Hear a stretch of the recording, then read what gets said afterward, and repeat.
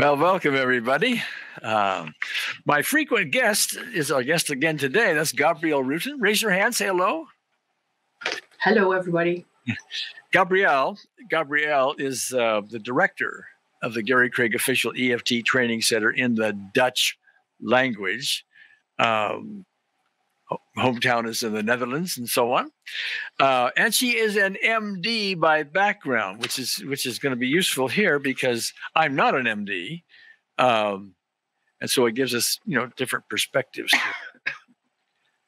So I have an interesting, our topic, first of all, is the unseen therapist shows us other related issues. What that means is we may be asking the unseen therapist, our spiritual healer within. We may be asking the unseen therapist for help on a given issue. And next thing you know, she's reminding us, oh, there's this issue. Maybe there's this issue as well. And she's there to help us be complete in all of this. And so that saves us potentially a dramatic amount of time in detective work trying to discover what's behind this particular issue and so on. It's just that there, once you're used to it, once you get training and you get skills in this area, she'll start pointing this stuff out to you, and it allows us to be more thorough and so on. So anyway, I'm going to ask your thoughts on this in a minute, Gabrielle, but let me read from this email. First of all, she says, I'm a newbie. Okay. So, I've been at this about a week. Okay. And I've been going through the lessons and so on about our advanced course and all that. And then she has this question. She says, I have noticed as I work on issues that other issues come up. That's what I was just talking about. We're working on this specific event. Next thing you know, there's another one. Okay. I may be at a 10 on the original specific issue that I'm working on. And as I'm asking the unseen therapist, for help on that, she will bring other issues up. I write those down. Sometimes it seems like I can only clear to a 6 or so. Starting at a 10, now it's a 6. And other issues keep intruding. Well, that's the unseen therapist saying, you got this one, you got that one. You need to look at all this to be thorough. So the intruding, so I work on that one to see if it will bring the other one down. Sometimes it does. Sometimes it doesn't. Well, yeah, that's interesting. That's a really good thing that unseen therapist is showing us this stuff. Like I said, it saves us mountains of time in some cases and trying to find stuff. But then it can get, until you get good training, a little confusing. What do you do with that? So, Gabrielle, you've had this experience with yourself and other clients, I gather? Yes. And I think, if she's a newbie and she's already, reporting that other stuff shows up, she's doing quite well. I would like to point out. I also like that she says, I'm writing them down, because here's the thing. If you started at 10 and then you bring this down to a 3 or 4 and other stuff comes up, do write them down. Because if you, if it's a 3-4 and it doesn't go down any further, one of the other issues that came up needs attention. So my advice always is then just leave this situation for now. Take one of the other ones. Okay. Work that down to 0 and then go back if need be.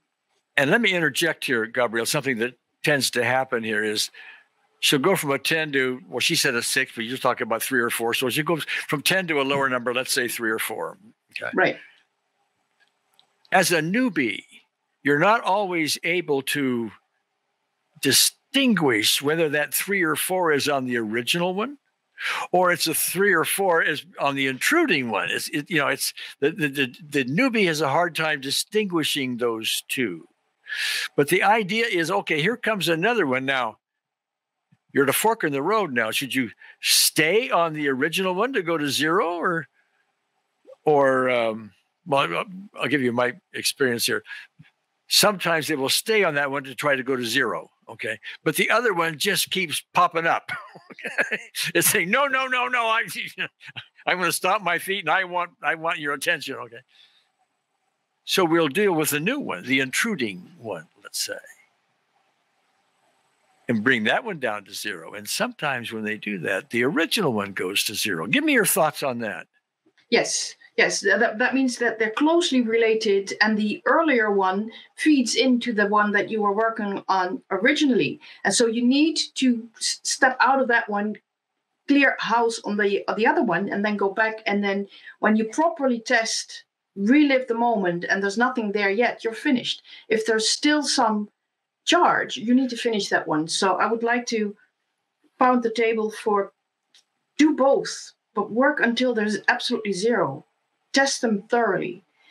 And there's one other thing I would like to point out, because she says so other issues show up, and this it's a good sign if unseen therapist hands them out and says this needs attention.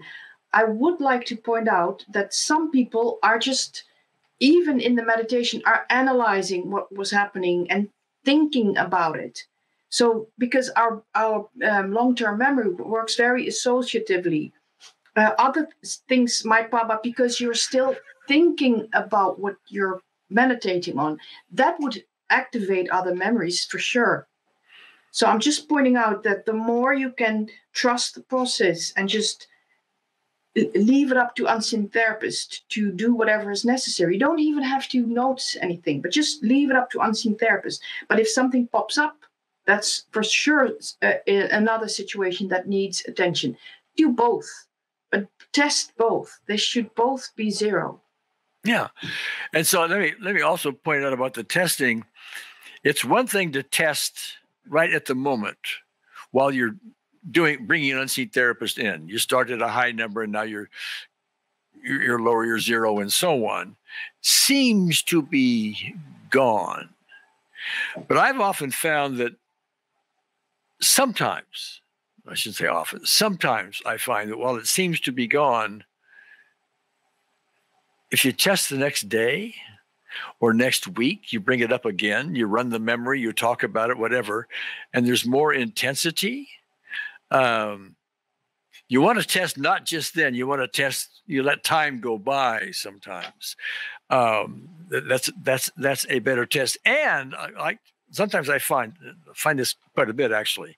Somebody may go from 10 to 0 during the session. Yay. Oh, it feels so good. Oh, yeah, I can't even, doesn't bother me now at all. And then the next morning they run the memory and now they're at a 4 on something. Well, I thought it was all done yesterday. Well, no, but what I caution about, I said, when you run it again tomorrow or the next week or whatever, when you run it, if you get intensity, chances are the intensity is some new aspect you didn't put on the table the first time. Maybe as you were being rejected by your father over something, you weren't putting on the table the fact that your brother was laughing at you, okay, all this time. That wasn't on the table to begin with. And now when you come back to it the next day, you're tuned into your brother laughing at you. That's a different, it may seem like the same because it's part of the same event, but you didn't put it on the table specifically. Now your brother's laughing. Now you got a new event. So it's very important to recognize these aspects that show up. That's one way you test well and get thorough with all this. Thoughts? Yes. I agree entirely. So here's the thing. You have to relive the moment. So close your eyes, step into the moment, look through your own eyes, and just ask yourself, who's present? What do I see? What do I hear? What do I taste? What do I feel? What do I smell? So use all your senses. So take a little time to really be in the moment so that you don't skip important aspects, and you don't have to do them all at the same time, because first work down one aspect, the way your father is looking at you, for example, and he's saying something, work that to 0, and then you turn to your brother, laughing at you behind his back, or whatever the aspects are. So just take your time to realize it should be short, because there should be only one crescendo, but there could be more players active in your little scene, and also all the senses. So just allow yourself to take a moment to realize, what is my sensory input here? Because that tends to make it a little more thorough, and then you could just test everything. Yeah. And just to add to that, it could be something, an aspect, not only like your brother, laughing what you hadn't thought about to begin with. Okay. But it could also be a shifting in emotions. You could have been angry at this to begin with. And then as you run the emotion, or you run the event tomorrow or next week, you're getting intense, but you feel guilty about it. And that wasn't even on the table to begin with. You never even thought about guilt then. But if you run it for the original anger, well, chances are the anger, why would I be angry kind of response. But, I probably caused this, and different issue. Okay. Yeah. So take your, sorry, go ahead. Well, no, you go ahead. You go ahead. No, I was, I'm stealing your thunder. Well, okay. So you just want to now take the guilt response and dig into that one as though it's a new issue, because in one sense it is a new issue. It's a guilty response to the same event, yes, but we call that another aspect. And then you may after that have a fear response of some kind. Okay. Possibly. Okay. Now, typically, having other aspects show up is fairly common. Having more than 2 or 3 would be uncommon, in my experience, anyway. But somewhere in there, you need to be aware of that possibility, because you will keep wanting to be thorough. All that is taught, in our advanced training. And by the way, below this video, there's some essential links. There's a free ebook that gets you started in all this, called my book, The Unseen Therapist. There's a free newsletter, and there's some advanced training you can sign up for, and so on. So, Gabrielle, anything else?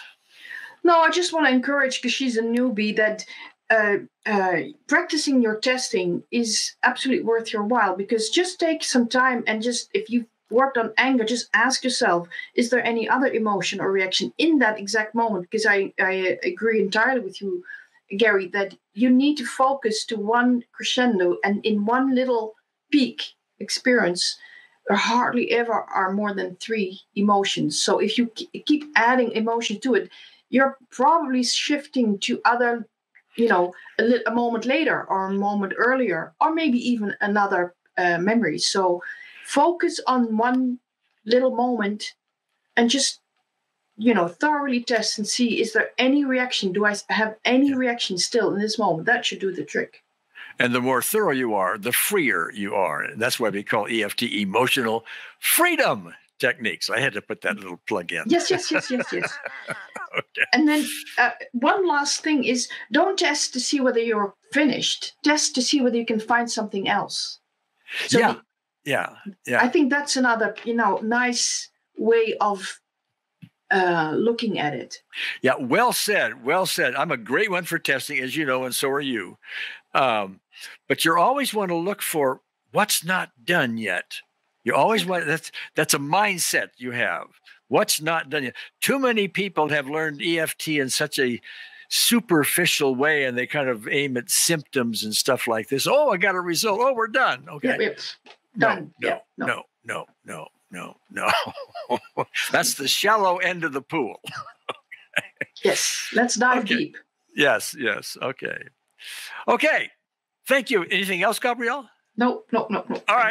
All right, guys. See you next time.